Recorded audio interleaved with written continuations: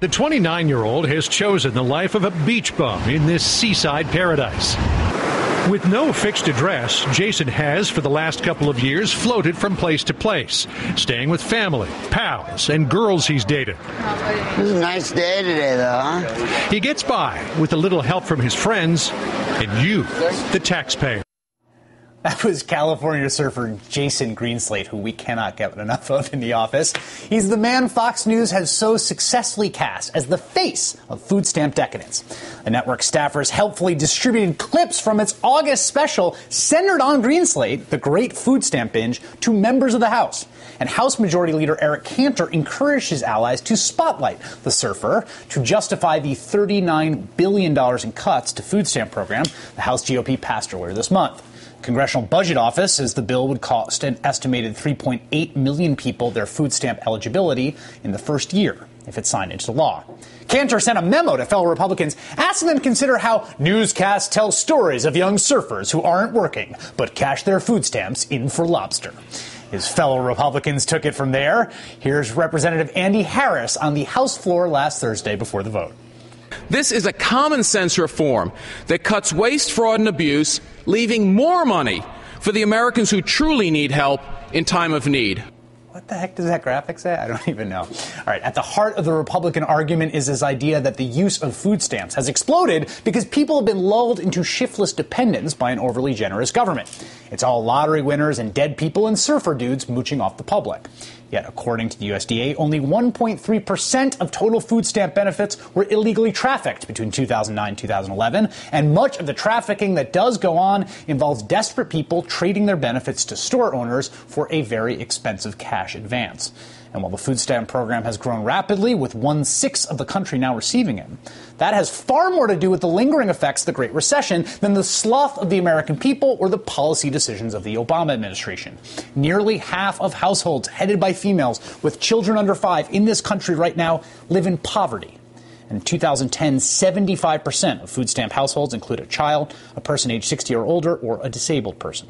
So while House Republicans want America to stay focused on this guy, today's headlines give us the perfect counter. News that dancer and choreographer Kyle Abraham, who is on food stamps just 3 years ago, was officially awarded a so-called Genius Grant by the MacArthur Foundation.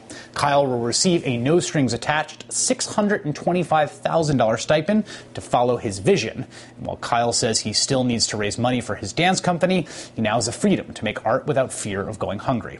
We await the one-hour Fox News documentary on his life. But in the meantime, joining me now is Kyle Abraham, the dancer, choreographer, and newly named MacArthur Fellow. Mr. Genius, if I can call you that, congratulations. Thanks so much. How does this feel? What does this mean for your work? Oh, man, it's crazy. I can't even begin to kind of get into how blessed I feel, just knowing that I can pay off my student loans, which are just insane. There's probably $180,000 in student loans from graduate school and undergraduate school. Thinking about paying my rent and thinking about all that I can do for my company. We just started trying to get health care for my company. So knowing that that's going to be in place and there's some cushion there, that those times when we're not able to tour as much as we normally would, we have that cushion to help support that as well. 3 years ago, you were on the SNAP program. Tell me about the circumstances that led you to go on to food stamps. Sure. I think for me it was a really hard time. I was actually touring a good deal, but mostly as a solo artist and doing a lot of commission work. So dance companies or colleges might call me and ask me to make a dance for them. But there's definitely a lot of time when I'm trying to spend money on the company and trying to make sure that I can support and provide for my dancers as much as possible so we can create work as much as possible and tour whenever possible. But I think it was that, and then also thinking about my father, who at the time was needing a lot of care and trying to figure out how I can help out my family and eat a meal and pay the student loans. It was just so hard and really stressful for me to try and do all of those things and make art at the same time. And you were only on for less than a year, and then you moved out of it, which is what most recipients are on for a temporary amount of time. What is your reaction when you see this kind of caricature that's been created of these kind of lazy moochers who are getting one over on the taxpayer? Well, I think ultimately I don't know his story, and I think that's actually the message there, is that you don't really know people's stories. Yeah. And I think the government really needs to probably get to know the individual a little bit more before they can take something away from them. And I think a lot of people are actually ashamed to ask for help.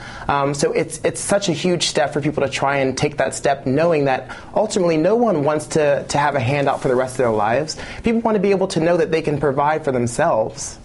What does it mean that you have been able to essentially get through periods of real economic hardship and be able to follow your passion, your vision, and your genius, if I could use the word, and now be on the other side of that rainbow? Oh, man, I think I'm just, it keeps me to stay humble. I think that's really what it is. I'll never forget where I came from and where I'm still trying to get to.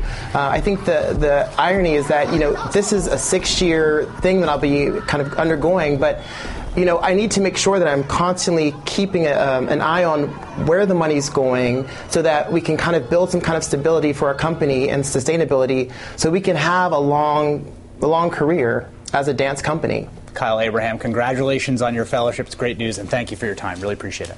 Thanks so much.